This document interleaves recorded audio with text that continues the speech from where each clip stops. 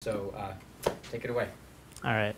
And since Bruno also asked me to give a bit more about myself, I've known people at the Redwood Center for a long time, since I became friends with Charles Fry, who is no longer with us, which makes it sound like he died, which he has not. And now I work at the Lawrence Berkeley National Lab, and I like math a lot. OK, that's all the personal detail we need for now.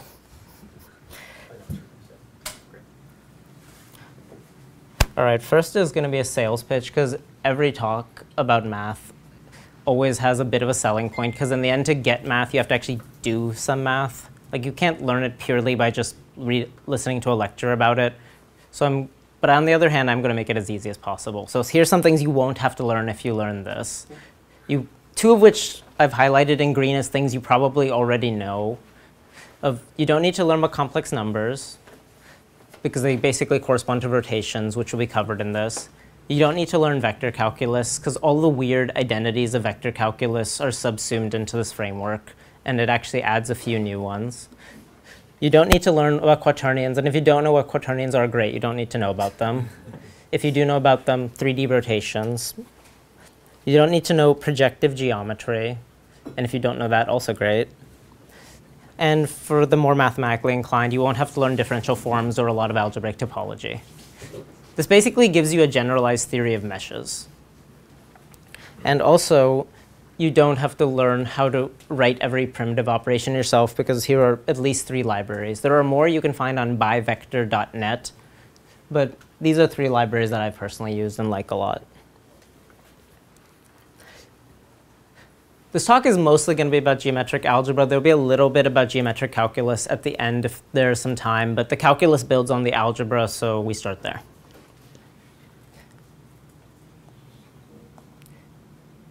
And we're going to start with some show and tell.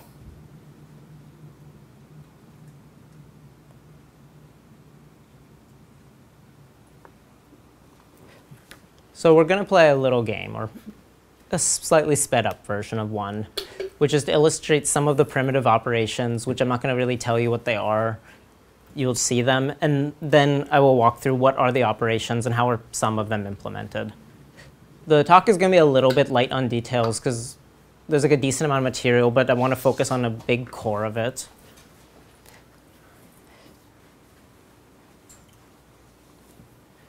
So the basic objects are going to be points, lines, planes, boxes, and higher dimensional versions. Since this is mostly a talk about 3D world, because we live in a 3D world, it's mostly going to stick from the 0-dimensional points to the 3-dimensional boxes, with a special focus on planes. One thing you can do as a primitive operation is union points together, which will form the line that goes through both of them, like this. You can do a dual operation with lines, where you can take 2 lines and you can intersect them, and you'll get the point that's in between, as shown here. You can form midpoints. So say these 2 points are called A and B. Then A plus B over 2 will give you the midpoint. Same formula that you see in standard something, whatever class teaches that. I just have a question about unions and intersections. Yeah. If they're the same, could you use the mic for that? Yeah. Yeah. Yeah. If it's the union of like 2 points that are the same or 2 lines that are the same, do you get back that point or that line? Yes, I believe so. Okay. It'll have an idempotent there. You can just hold on to the mic and then someone else needs to pass them. Actually, I think if you intersect 2 lines that are parallel, you'll get a point at infinity. It will still collapse in dimension. Good question. Another primitive operation is orthogonal projection, which, seen here, lets you construct the line that will go through the point and the corresponding line while being orthogonal to both. Another orthogonal projection, and then to construct that point, I can add lines. Adding is like what you've seen, where you add things component-wise. These are all oriented, so if this one line is going up and this one line is going up, you'll get a line that goes like that. And to the people on Zoom, I hope you can see my hands, because this is going to be a little confusing otherwise. Maybe we can set up that camera. Sorry, people on Zoom. I Actually, can I ask a question about that? Yeah. While you're coming forward? Yeah, yeah. Thanks. So I can imagine 2 lines you get if you add 2 lines if they're in the plane, right? One splits them this way and then one splits them that way. Yeah. Yeah, yeah. Is there a handedness to your lines? Like, is there a directionality to them? Or? Yes. This doesn't. This demo does not draw little arrows, but it should. Everything is oriented. Okay. This whole thing gives a general theory of directed numbers, where everything has a magnitude and it has a direction. Okay. Magnitude corresponds to things like mass, moment of inertia, etc. The magnitude is, okay, what way is it going or spinning in? Where it can correspond to velocity, moment of inertia, so a generalized sort of direction. And there's a handedness to your plane. Yes, everything is oriented. Okay. Orientedness is extremely important because it's what lets you define the idea of inside and outside. So right now, the Zoom people just see the icon, like a caricature of your face. They don't see anything from the camera. So I guess Do they see this? Yeah, Well, they see that. They see that, but Okay, well, that's what they in need to terms see. of motion, like they can't see you or anything. If you turn the camera on, How do I turn it on, no, though? that's not on. It's not getting any kind of input at all. Let me see real quick if I can do it, but if I cannot, I will have to give up on that one. Maybe the camera's not even turned on. I will leave it to you guys to mess with the camera since... Okay, now for a little bit of a liver demo. This is the orthocenter of a triangle. You can sort of, you might be able to see what it is and how it's constructed. There. It's a triangle center, so it will go through the, if you draw lines from each of the vertices of the triangle to the opposite side, such that it cuts the opposite side orthogonally, all 3 lines will go through a common point, and that's called the orthocenter, hence the ortho for orthogonal. Center, because it's central. And you can construct it. And then I can join the 2 lines. And here is the actual working formula for it in the usable code, where if my triangle is ABC, I can first create the sides of the triangle by joining A and B, and C and D. So these bits, oh, that's the other one. A join B, this bit right there. A join C, that bit right there. Then this thing corresponds to orthogonal projection. It's supposed to look like the orthogonal symbol. So the orthogonal projection will give me 2 lines, which I can then intersect to find their common point. Notice that I only need to use 2 of the sides, and this corresponds to the fact that triangles are determined by side, angle in between, and another side. The 3rd side is determined by these 3, so you never really need to refer to explicitly. But to determine the triangle, you do need all 3 points, which is why you get A union B, A union C, and then B will show up as well. You need all A, B, and C to show up somewhere in lines. And then I can intersect them. Can do a similar operation with circumcenter, and this is actually where you can see some of the meshing idea come out. Because the way the circumcenter is constructed is you can take midpoints, then create lines.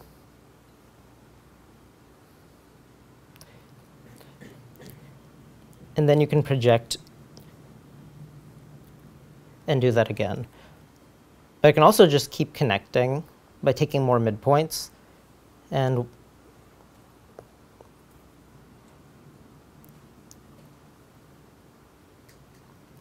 you can see a sort of symmetry pattern arise. If you keep doing this, this corresponds to meshing the space, basically by turning it into a giant binary tree where you start with an initial triangle, you cut it into subtriangles, you cut those subtriangles into subtriangles by taking midpoints, drawing sub-ones. And if you do this recursively, you'll have meshed the whole triangle. And this is just a simple way to see that idea. Does the center of the center triangle converge to a particular center? Does the center of the center triangle, if you were to do this recursively, converge to? Yes, it is the circumcenter. That's why you can see the circumcenter. The red dot is in the middle. They'll all sort of dance around it and dive into it. And you'll get something that looks this way, very much like a sort of Sierpinski triangle kind of thing, like a very middle thirds, like a kind of cut a triangle into 4, 3 on the outside, and then 1 inner triangle, and then you keep doing that. And just from these operations, because each operation has an exact description with a single operator, you can write down the entire formula from the construction. So this gives you a nice way of using both a formula and a picture. You can make a picture, write down construction, and then get the formula out of the picture. Or from the formula, you can just plug in random values and see what picture comes out of it. And you can build up more complicated things. Here, let me finish this construction.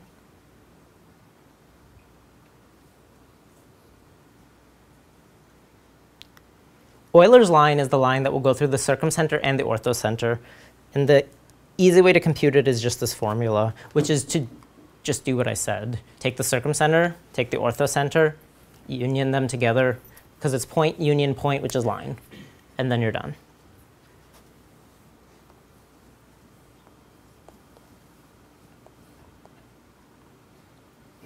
Well, maybe a quick question here. Yeah.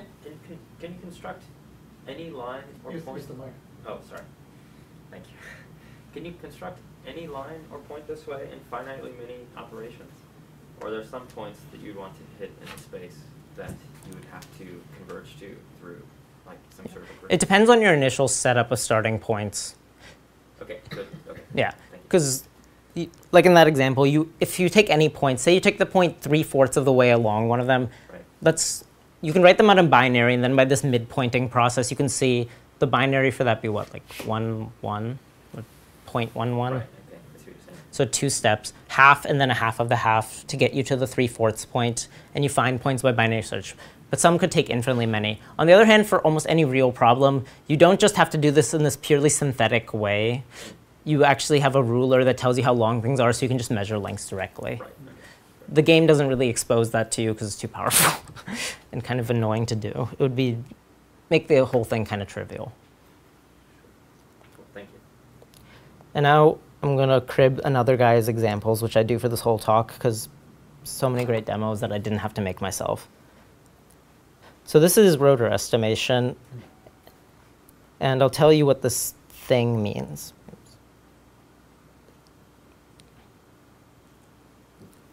So there's a point cloud, which I think starts out red, an initial point cloud. And then you rotate the point cloud, and you're trying to reconstruct the rotation. And this whole thing can be done by automatic differentiation. The operation of rotation itself corresponds to an oriented plane, because it's the plane that you're orienting in and rotating through by some angle. And you can try and reconstruct the plane. Since basically you know the closed form for what a rotation can look like, and now you just have to fill in unknown coefficients. And you can move points around. Although weirdly not on the iPad, only on my computer does it seem to work if I drag points around, and it will automatically recompute, and these circles will change shape to compute their rotated versions. And this will do a best fit reconstruction of the point cloud, because the rotation can be in any plane. In fact, it can be in all 3 planes at once. So it can do a fully 3D rotation without any extra effort. So can I just Yeah. clarify? So you start off with a point cloud. Use the mic. Okay. So you start off with a point cloud, and then you rotate the point cloud, and then you want to solve for the rotation, given like corresponding pairs of points? Yes. So Just given pairs of clouds. You aren't given the pairs of points. I see. The Pairs whole of cloud can be the whole reconstructed. cloud. Yes. So I give you, so how do you know then what point goes with what? If I just give you this cloud of points and this cloud of points, then it's going to figure all that out, or? Yeah. You take a cost function and it can fit it. It's a cost function, but it doesn't have to be ordered, so there's no explicit Yeah. pairing. You don't have to have a pairing. If you want a pairing, you can have a pairing. Yeah. At the end of the whole thing, because for every pair of points, in 3D space, you can always rotate one point into another point, because you can always find a plane that will go Yes, through both yes. points. In fact, infinitely many, Right. and rotate in arbitrary ways. Good, I see. So then, but there's only one way to describe that, like one rotation. Yeah. Yeah, the It's whole not thing. some It's a degenerate best fit solution. reconstruction. Very cool. And so you're saying somehow that just kind of naturally falls out of this Yes, exactly. framework. Yeah. You can encode the idea of rotate in the 2.4 xz plane minus the 3.7 yz plane, like a very specific plane. You can encode rotate by angle, well, any angle, either clockwise or counterclockwise in that plane as a primitive element. And you can even then add on the idea of then translate by like 5 units. And that whole thing is just a single element, which will be made a little clearer, well, probably right about now. And last example from this, because this one, well, actually 2. Here's an example relevant to robotics, which is just figuring out if 2 things intersect. And the intersect just corresponds to, for this rotating triangle, take its 3 lines, see if the lines are intersecting the interior of this box. You can determine that using all those union and intersection operations I mentioned earlier, pretty straightforwardly. This is also where the idea of orientation is useful, because you can say what's inside the thing and what's outside the thing. You can actually turn inside and outside. You can invert them by flipping signs. Where did you go? Ah, here it is. So the way that this is constructed is that this code snippet, and I wish the resolution was better because then I would walk through some of the code in a little more detail, but we can take a quick look. Well, that's readable through Zoom. Oh, perfect. So all these things can be constructed pretty straightforwardly, and then the same motor or same element is acting on all of them, which is why they're all rotating and moving in space in a consistent way, even though they're all different shapes. The same code and the same element acting on them in the same way will give you consistent movement as you'd expect, which encodes the idea of like rotate through this. Well, you can see like the top row is all going in a similar way. Like if you imagine putting this inside the donut, you can see that it's sort of tracking the donut's normal. Yeah. Honestly, with a sphere, that one isn't really seeable. Or shouldn't be considering it's a sphere, but because the thing is illuminated, you can see it. All right. So that was a lot of pictures. Now for some equations.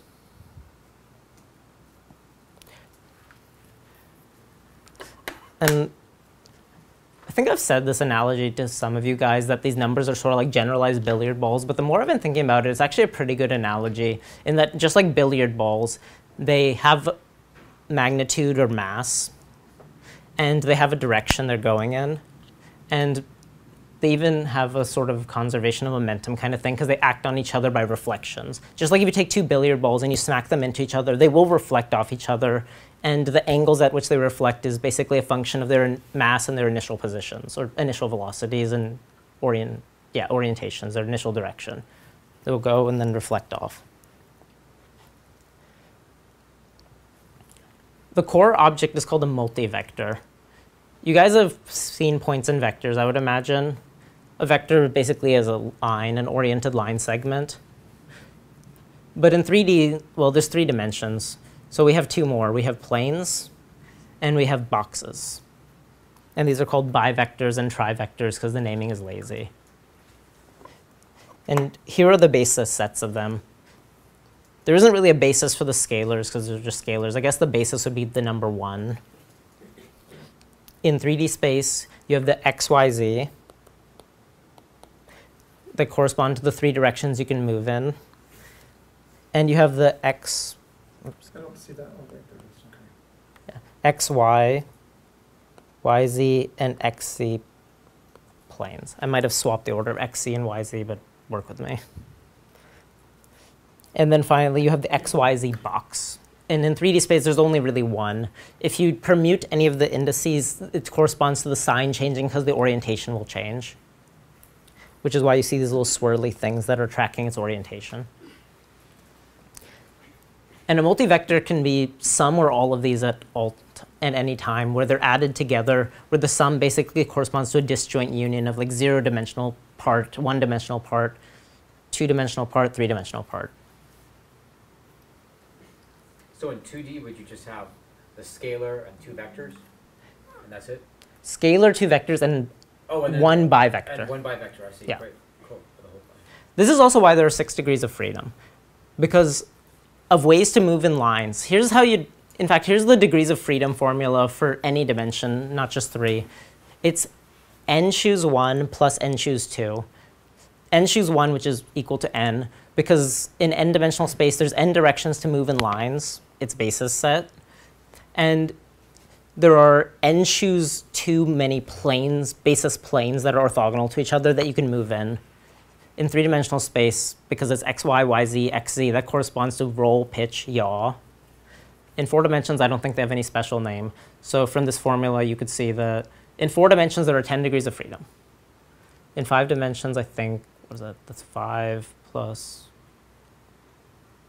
is that also 10 degrees of freedom? And I think 6 is 15 degrees of freedom. And now you know the formula for any dimension, which is kind of fun. OK, so now we have objects. We have these multivectors. We have like 1 plus x, y, plus x, y, z, stuff like that. OK, but what do we do with them? This is the basic operation. And it corresponds to the fact that space itself splits into an antisymmetric and a symmetric part. The symmetric part is basically the dot product, the inner product, hence the emphasis on the word inner. It is, if you swap these two arguments, a dot b is equal to b dot a, so it's symmetric. It corresponds basically to the similarity of things, because if you're looking at a cosine, the cosine of 0 is 1. And therefore, the dot product between two things is maximized in magnitude. The direction, there could be a negative sign if they're in opposite directions. The dot product is maximized when things are parallel. This is called the wedge product, and or the outer product. And this is the new bit. Like the dot product you guys have probably seen before. Yes? Zoom can see any of the pointers. Maybe just, if you can, try turning on a camera just in Zoom. Maybe it won't take long. That would allow the people in Zoom to see what you're looking at. Right now, I think I could also do it like this. Could I show them my turn laptop? video on in Zoom. First, just get like a laptop and. Or does your Zoom have an option to turn video on? Let's see. I see switch camera. Things video seem to be on, right? When it says switch camera, the switch camera is only switching between like a front and back view, which isn't quite what you want. Almost what I'm seeing in Zoom is just this. Oh, hey, Connor, so nice of you to join.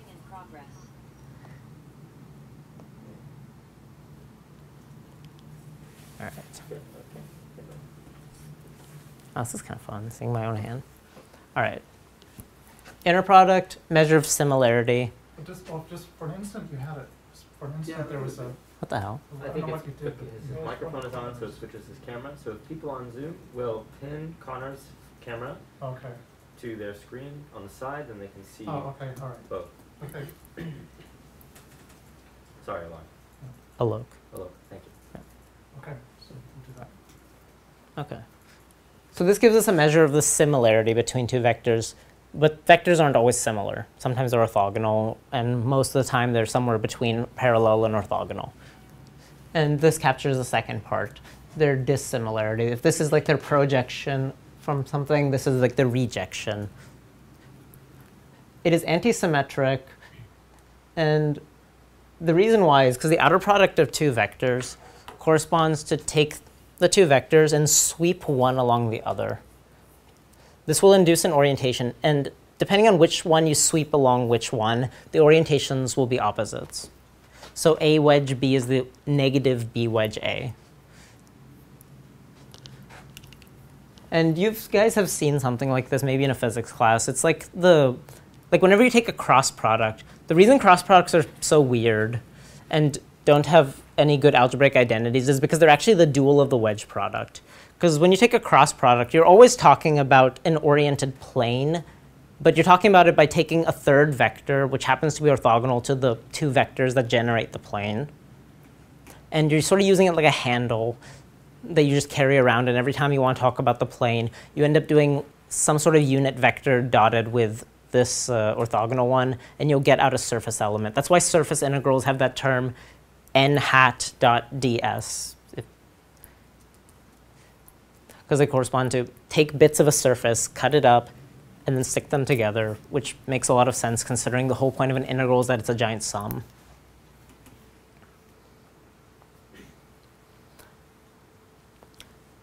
And from this, we can see that take the unit basis vector, so the x, y, z lines concretely.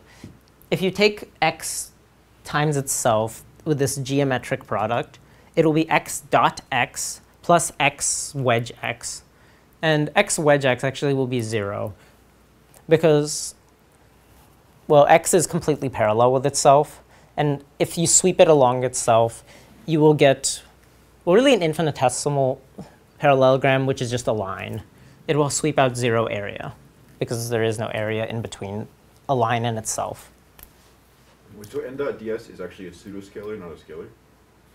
Yes, exactly. And that's, okay, that Yeah. makes sense with, oh. I asked if n dot ds in surface integrals is a pseudoscalar. It's a pseudoscalar in 2D space. It's a pseudo vector in 3D space. The dimension of the underlying space is very important. The dot product is a pseudoscalar in 3D, right? Because a dot product of a vector and a pseudovector? A dot product of a vector and a pseudo vector. Yeah, n dot ds is a bivector dotted with a vector, right? No, in this usual n dot ds, n is a vector. Okay. And ds would be a surface. So that will give you a vector, but then that vector, I think, is inverted again to give you a plane. The whole thing goes through like these 3 layers of indirection, which is why I hate the formula, because there's a better one. Great. Great. But we expect it to give you a pseudoscalar because ultimately it's telling you something about like by volumes. Yeah, the Yeah. volume inside the surface. Yes, exactly. Right. Because you're trying to talk about like the volume in 3D space is like, yeah, as you point out, pseudoscalar is a perfect word because you get a pairing. For any dimension, you will get a sort of duality between the different grades of elements. So let's take 3D space concretely. 0, 1, 2, 3, those are the dimensions. And these are the dualities you will get. You can see this one from the cross product, and you can see this one from things like divergence, which people say divergence is a scalar, but you can make it flip. Under reflection, its sign will flip, which is not true of regular scalars. And you get a similar thing with lines and planes, which is why the cross product formula works at all. And that's why it only works in 3D. Even though the basic principle of an oriented plane as an embedded 2D object works in any dimension. Well, any dimension at least 2. Doesn't make so much sense in dimension 1. Are you going to tell us how to sort of how to evaluate this product for different dimensionalities? Like, in some cases, it's clear, certainly, the dot product of 2 vectors is understandable, so is the wedge product. But like, how do you take the dot product of a generic, vector with a bivector or something if they're not oriented nicely? I won't show you every case, but I will give you specifically some reference after. But I am going to do some non-trivial cases. Very cool. Because the whole point is that the formulas don't depend on the dimension. There will be more terms because the dimension is higher, but each piece will always be as simple as the simplest possible case. Like the whole point of this is that it's supposed to be dimension independent. It gives you an intrinsic way of talking about everything. So you get the advantage of being able to break things up into components, but you are never actually picking a basis. You're just saying that you have 3 vectors that are orthogonal. Which 3 you never have to specify until the very end, or if at all.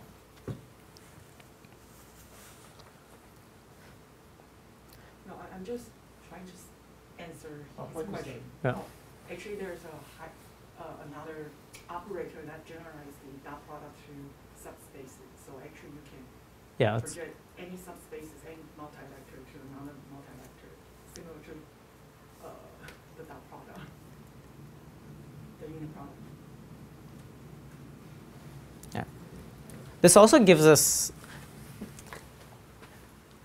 if you keep just the inner product or the outer product, they're not invertible, but actually if you keep them together and you add them like this in the geometric product, sometimes this product is actually invertible. So you can divide vectors. Actually, you can divide, not just by vectors, but by multivectors, which is really useful. Kramer's rule, for example, is basically an application of this, but Kramer's rule isn't super useful. there are other more interesting uses of it. And this division will become very relevant quickly when we start talking about pinhole cameras in the human eye. Where the inverse of something, well, since it's a product, A inverse times A should equal the unit scalar, 1. And as a concrete example, the inverse of the two lines x plus y is themselves divided by 2. If you multiply it out, which I have done, and I crossed out these terms, x, y, x wedge. If I write them next to each other by juxtaposition, yes. And if they happen to be orthogonal, because they will have no inner product component because they're orthogonal, it's equivalent to the wedge product in the case of orthogonal ones. And why I'm pointing that out, you're about to find out. Because the xy and yx are negatives of each other. So I can replace yx with negative xy, and then this will cancel. From the calculation I did before, unit vectors have length 1, 1/2, 1/2, and add it up together. You get to that x plus y times x plus y over 2 equals 1. And therefore, that's its inverse. And so that's a concrete example of actually doing some division with this geometric product. I also worked out an example of the wedge product, of how to actually compute it, where these are vectors in 2D space. And wedging them together, well, 1, 1 you could write as x plus y component-wise, wedged with, oh, it's right there actually, wedged with 3x plus 2y. The wedge product is, like I said earlier, that it's anti-symmetric, it's a product. It will distribute over addition as well. It's associative. It has all the nice properties of a product that you sort of intuitively expect from multiplication, which means you already kind of do know how to calculate it, as long as you remember that's anti-symmetric. Because then you can expand these out. X times 3x. Oh, and you can take scalars and you can move them around. So this is x times 3x. I can pull out the 3 and put it in the front. So I get 3 times x. 3 times x wedge itself. X wedge itself is 0. Y wedge itself is also 0. And from the inner terms, we get 2xy plane plus 3yx plane. Flip sign. Get the negative xy plane. And since I was doing the full inner product, I also did, sorry, the full geometric product. I also did the inner part. The inner product of those two vectors is just 5. So the geometric product is actually a scalar plus a bivector, or minus a bivector. So this grade 1 element, a line, geometric producted with another line, will give you a point plus a plane. And here, you guys can just stare at this one a little. This is how do you multiply planes together, add them. And you can sort of see that it's the same idea. Like you're just using the fact that you can move terms around, but they might pick up negative signs. So once you've seen the case, in the case of like a 2 vector, the 3, 4 higher, there's just going to be more terms. Like a 4 vector would be like E1, E2, E3, E4, which is kind of ugly, but is not technically any harder. I recommend using a computer for the longer ones.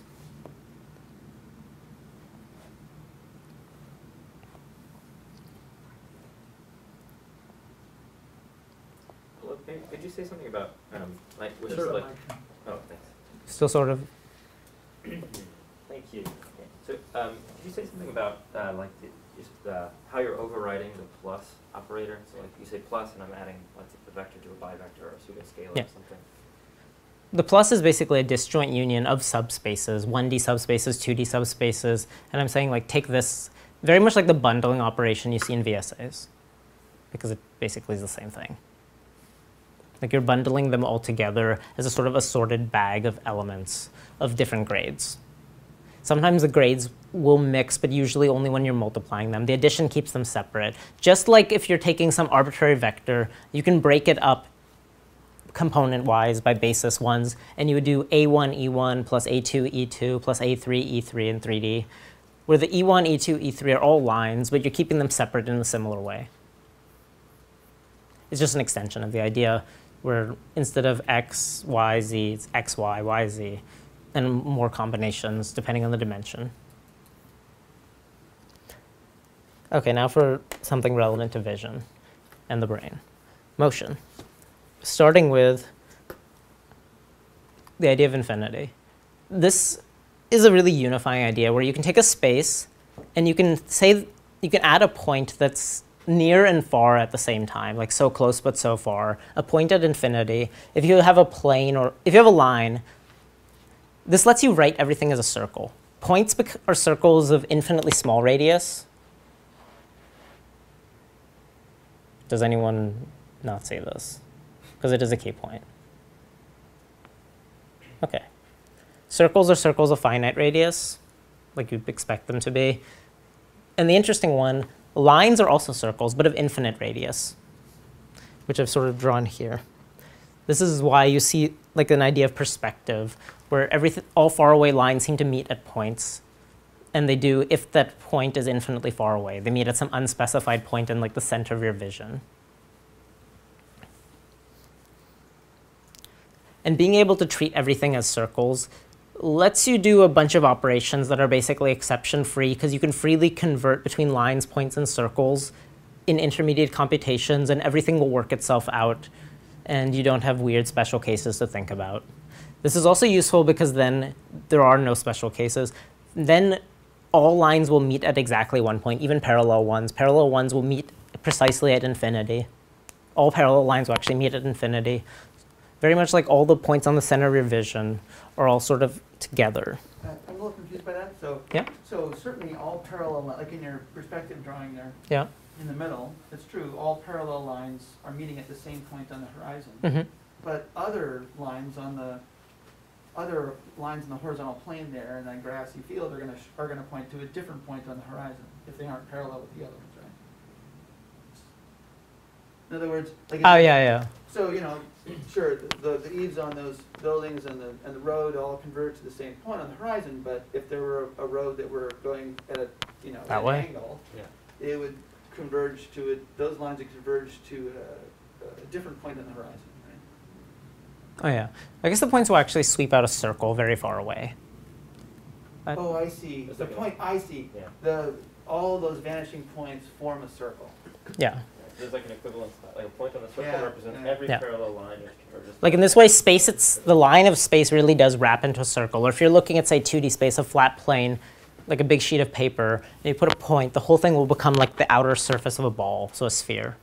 Okay. And the higher dimensional cases, you kind of lose the easy visualization. But the point is that line becomes circle if you add a point at infinity. So in a sense, a circle is a line plus a point at infinity. And in this way, like lines and circles aren't different and shouldn't be seen that way, because seeing it that way makes things harder to understand, not easier. Stuff like you were mentioning the log polar transformation a while ago, Chris. The log polar transformation comes from this fact that you can take a sort of canonical spherical coordinate system by taking space itself and slicing it up into these shells that go all the way down to single points. So infinitely small shells, infinitely wide ones if you're doing whole lines. And yeah, you can kind of see some of this principle from one of these drawings. All right, I think this is one of the highlights, personally. Can you just explain the intuition again for why the line and the point of infinity gets to the circle? I'm just Sure. trying Looking for a marker. There's a few ways you can see it. One is that, okay, if you take a circular arc and just zoom in on a segment of it, the more you zoom, the flatter it will look. I'm just going to give 3 vague pictures, and I think you'll be able to get it from that. Well, another picture is the curvature of a circle is 1 over its radius. If its radius is infinite, its curvature is 1 over infinity, or 0, which is the curvature of a line. There's also a pretty good visualization of it, which I can send you later, because I forgot where it was. Was there any other one? Those are the 2 big ones. You can also see it by explicitly crunching some algebra, but that I'm not going to do. Don't really have time for that. So building off Mike's question, Yeah. Suppose that we buy this and Yeah. a line is just a circle that goes through a point at infinity. Yeah. Then, there's an axiom that any 2 lines intersect once. So then now, okay, sure, 2 parallel lines now intersect at infinity, right? Yeah. But then if you have two lines that are not parallel, they intersect in a finite point. But Yeah. then also, you know, if both these two lines go through the single point at infinity, then don't they intersect there too? Do they go through Oh, infinity? so that they don't. They No. go to different points on the circle. Well, but, Yeah. but then we're not adding a point at infinity, right? You're saying you're adding a lot of points at infinity. Yeah. Yeah, so it's like, what is really the structure of this space that we're adding? It's called projective space, and another way to see a projective space is like, you can see, like you can take R2, like take a plane, and you can actually imagine it as being one among like an infinite sheet of planes stacked on top of each other, separated only by being all parallel, like an infinite stack of infinite parallel planes. And that would be the real projective plane over R2. And this will give you a sort of similar picture. I would have to, Oh, sorry, I don't see how that connects at all. Yeah,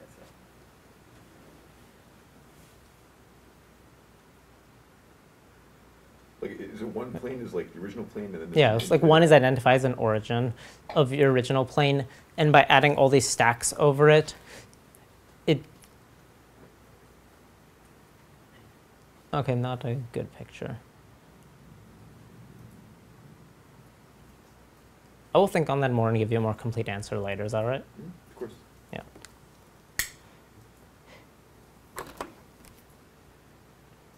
Here are the basic motions, like just motion in the sense of the real world. You can translate, you can rotate, and you can scale, dilate. And those describe a lot of motions in actual world. Oh, and you can reflect. But it turns out that the real primitive is reflection, and this is why I started talking about circles, because it's going to become clear right about here. You can represent everything by reflections. Because of this equivalence between lines and circles, thanks to this point of infinity, you can represent a translation as an infinite rotation. You're rotating along an infinite circle, which looks like you're just going straight. So translations are rotations. A rotation can be represented as two reflections.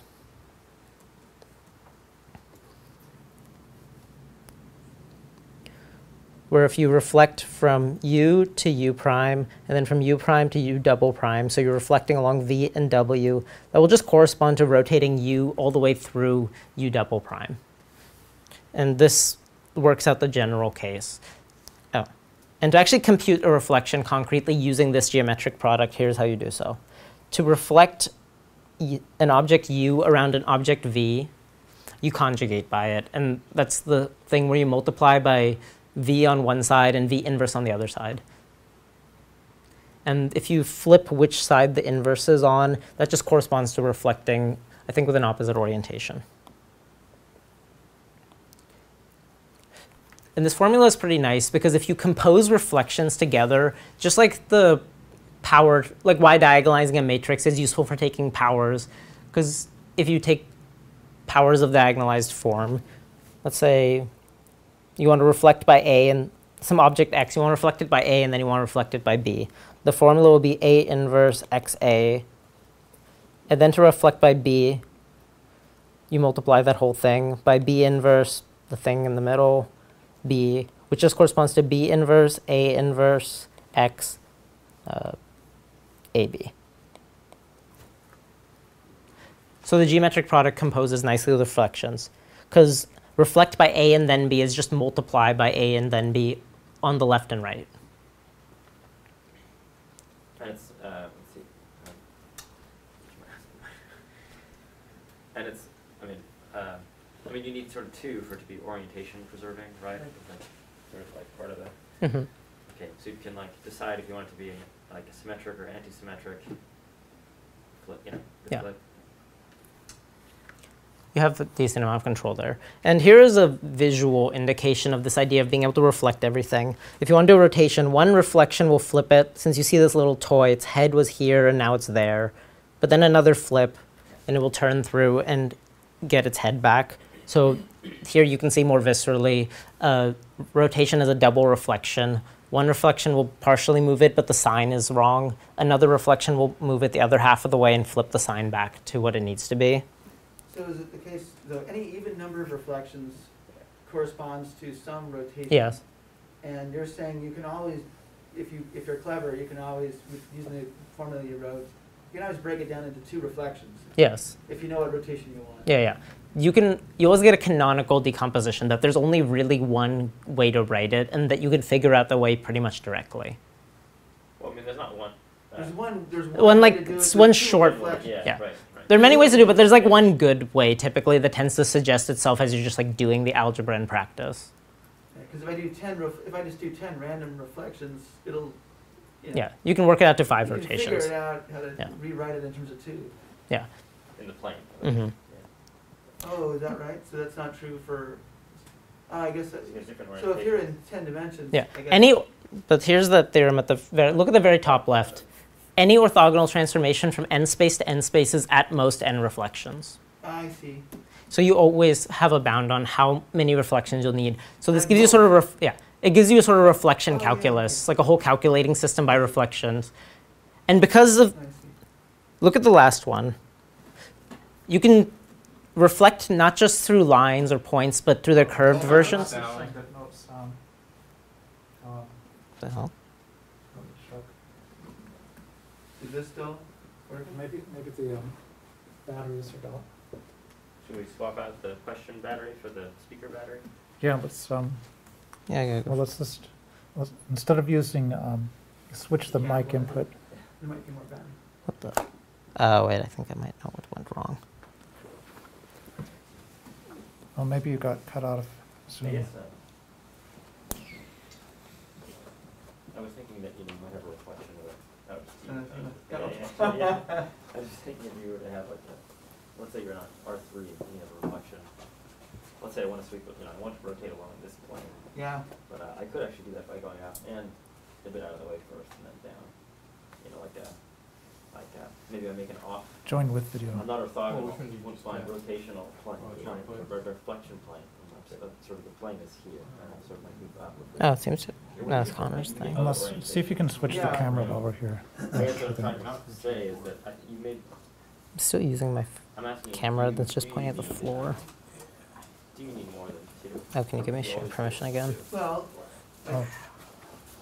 I think Why isn't it what he said is probably true, even though I have to think about it. I never say this formally, but that if you're in 3 dimensions, all you need is 2 reflections, not just to get the location you want, to get whatever orientation you want. I think Yeah. that's, but if you're in 4 dimensions, now you need 4. Okay, now I You can't do it with 3, right? Because you'd have the wrong, you'd be flipped. Yeah, but for degree-free counting, that makes sense. Degree freedom counting. Yeah. All right. Let's check and see if the sound's back. I mean, you need 3 rotation vectors in general, But I guess 3 dimensions. I guess it's more for a specific Okay, yeah, rotation. it says the sound's back. All right. So we can All keep going. possible, like, yeah. All right, we're back. Oh, okay. Guys, Yeah. another illustration of the principle. I think you were still on scaling, so you're saying it was. Oh, yeah. If you reflect through, well, very much like this is basically optics. If you reflect through a circle, you will get some effect. You get the dilation, then 2 reflections through concentric circles, so nested circles, will give you a scaling. And if you reflected, say, the other way, then the thing would shrink.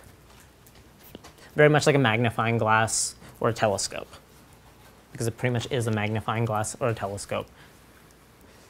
And being able to move things, turn them, and scale them describes most of the things that can happen to real-world objects without breaking them in some fundamental way.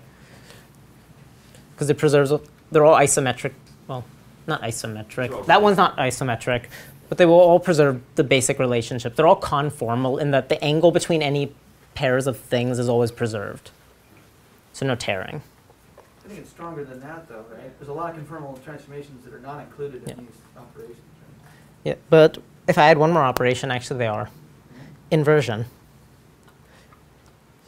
This, you can get this is where the fact that you can divide is important, because an inversion corresponds to r squared, because x over its magnitude is the inverse of x itself. That's r squared x inverse written in bad handwriting. And illustration of circle inversion is given here. The inverse of this point is this point if you're inverting it through this circle, the red one. And here are some pictures of what that looks like. You basically will end up doing, this is stereographic projection, and you'll end up swapping the ideas of near and far. So everything far away, or originally far away, will go into the middle, really far. And then things that are close by will just sort of like get enormous and all hang out near the edges. Like if you invert a chessboard with respect to a circle, you see that the little patterns start wrapping around, and they cut off the drawing, but they would keep nesting themselves. And you can use this principle to create a pinhole camera. Because if you have focus 2 points, draw a line through them, you can take 4 points and create the plane through them by the wedge product. See A1 wedge, A2 wedge, A3. And then to find the pinhole point and sample it, you intersect these two objects. And because you have their primitive descriptions, you can just take the intersection as a primitive as well. And that gives you the pinhole. If you move your focus point and basically probe the image a bunch of times, point by point, you'll end up doing a pixel by pixel reconstruction of it. So this is a one-liner pinhole camera. And here's an illustration of doing it sort of conformally. Doing it conformally, if you do a pinhole, the setup before, the issue is that you can't, these sort of wrap around into each other, and you need a way to distinguish them. But if you add a point at infinity and a point that's infinitesimally close to 0, so you sort of double wrap it as a sphere, and if that doesn't make sense, sorry, I'm just going to have to move fast. You get a way of representing a scene very faithfully by circles and sheets. And they will correspond to sampling like around light cones. And a nice googly-eyed drawing of part of the principle that's going on.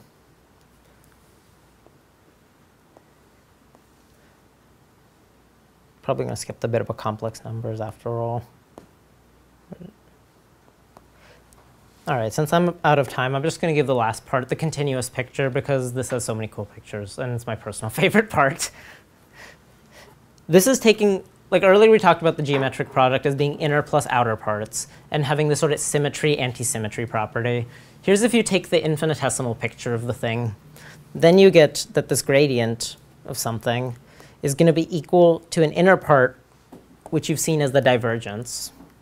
So pure sources or sinks, and a sink is a negative source. So arrows that are always going out, and pure circulations, which is basically the curl. This is also called the exterior derivative and the interior derivative, because that's what they are. And they have the same sort of symmetry, anti-symmetry properties. And to see what they actually look like, here's a decomposition. Ignore the bottom one. This is like a second order term, which I couldn't cut out of the picture. This vector field, you can break it up into the sum of the interior part, which you notice has a very sort of spiky look to it. Everything's always going out in some way. And then a very flowy part, which is pure circulation. If you add these up, you would get that field. Plus some second order component that's like its waviness. Another one, if you see from fluid dynamics, some flow, you can break it up into an incompressible part, and it can't be compressed because compressing it corresponds to making it a divergence, because you would get some point that has like infinite density and then goes outward because it has so much pressure on it. But you can't do that. So you get an incompressible part, a pure circulating flow, and then it's pure divergence, which basically is where is it going? What's the force along it? So in that case, you get one fewer component than you might expect. Here. Was the flow, did we assume that the flow we were decomposing was incompressible?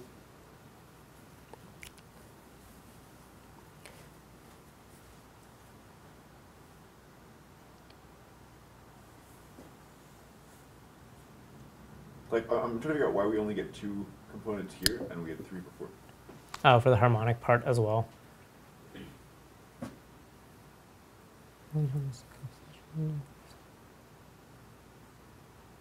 I think there is a harmonic part, but this picture just doesn't show it. But would it go to 0? Like the harmonic part is if there's some sort of waviness about it. Maybe, I think harmonic components can be gradient flow, so maybe this includes both. Oh. I don't know either. And one last decomposition. Like you can see sort of in the visual character of kind of what is going on. That general flows can be broken up in this way. And this is called the Helmholtz or Hodge decomposition. The Hodge decomposition is actually some super fancy math because it goes really deep and is basically related to the idea of using differential equations to cut up space and study it by thinking of it as water. Like one way to figure out if a surface has holes is to pour a bunch of water on it and look if the water seems to fall into any sink. And that's potential holes. And last one, which I just think looks cool as well.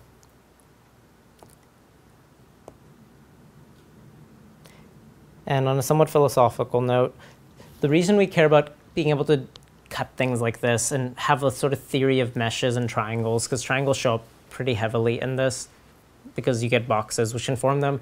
Of the ways to cut up things, even abstractly, there are only a few. You can cut things into generalized circles, triangles, boxes, cubes, which are a closed subcategory of boxes, and trees.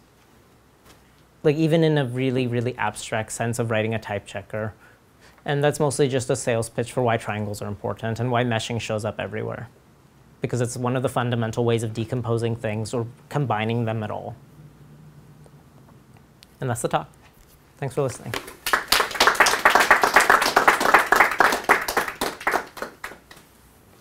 All right.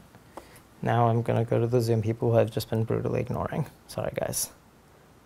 You guys had no questions, so I guess it was fine. Yeah, if anybody in Zoom has a question, you type it in chat. I'm tempted to ask something else. Go for it. Oh, yes. Yeah, it's an interesting talk. I love this stuff, but I should have studied it more when I was younger. But I don't know. I'm surprised that you say that all possible conformal transformations are now possible if you include the that inversion operation.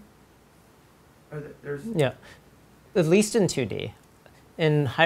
Because I think it encompasses all the Mobius transformations in higher dimensions. And the Mobius transformations, because the Mobius transformations are what, like AB plus C over, you get some linear term, a multivector divided by a multivector to describe a Mobius transformation in general. And in dimensions higher than 2, I think the Mobius transformations are the only conformal transformations. In dimension 2 specifically, I don't know if it's every single one, but it is a very large fraction of them and might be all of them. That one I would have to think a bit more. That for my complex analysis class, I forget. I think there's something that says live broadcasting to Zoom is stopped. There. all right. Well, thanks. Also, thank you so much for walking everybody through it. I think there's some cool nuggets there, especially the, like, just getting into more of the, like, projective hyperbolic stuff is fun. I guess maybe a question, if you could go back to your page on, when you say, the claim you made about all transformations of some kind being possible, now that you include inversions, maybe if you could go back to that portion.